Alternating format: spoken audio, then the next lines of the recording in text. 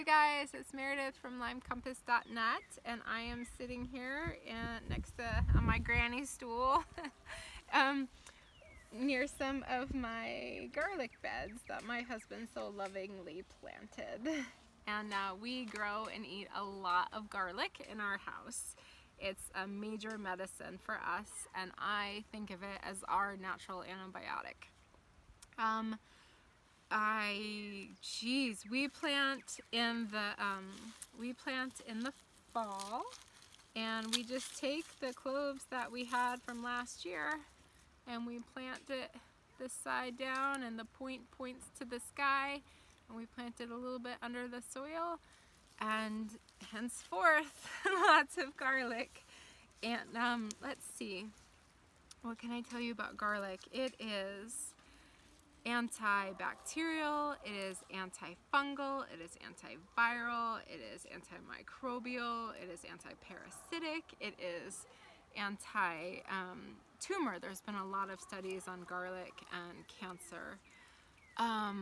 It's antiparasitic, and an important thing to know for Lymies especially is that garlic is known to bind heavy metals. And if we can get those heavy metals out of us, I know a lot of us have a really hard time binding and removing toxins from the body. So that's a wonderful thing to know about garlic. Using it fresh is so important.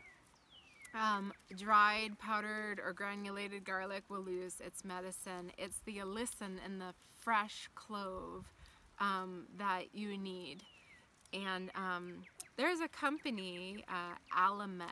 I don't know chemically how they stabilize it, but they are somehow able to extract the allicin from fresh garlic and stabilize it in liquids or capsules. And oh my goodness, the first time I took an Allium garlic capsule, I took one capsule and I was so knocked down. It was like eating this much garlic in one sitting.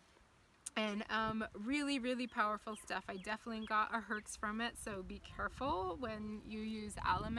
But wow, what a powerful company that is, that they're making really amazing garlic medicine. So we do use the Allium, but we also include garlic in almost every meal, and that is so easy to do because it is so scrumdiddlicious. Garlic has many sulfur compounds, and I mentioned the allicin. And let's see, what else can I tell you about garlic? It's really helpful in any kind of lung infection. So like Mycoplasma pneumonia folks, bronchitis, whooping cough, it can really help with lung stuff.